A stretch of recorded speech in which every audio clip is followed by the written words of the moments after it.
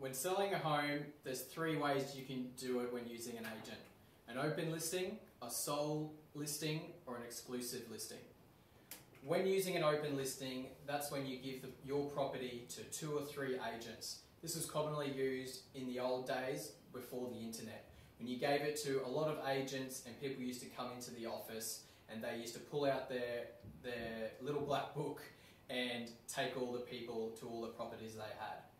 This commonly isn't used too often now, but it is still an option there.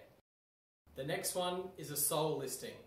A sole listing is when you appoint an agent like myself, but also reserve the right to sell the property privately.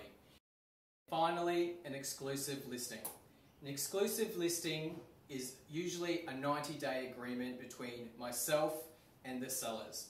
This gives the right for me as the agent to sell the property and no one else is able to sell the property. So a quick overview. Open listing, any agent can sell your home. Sole listing, one agent and or yourself can sell your home. An exclusive, only the appointed agent can sell your property.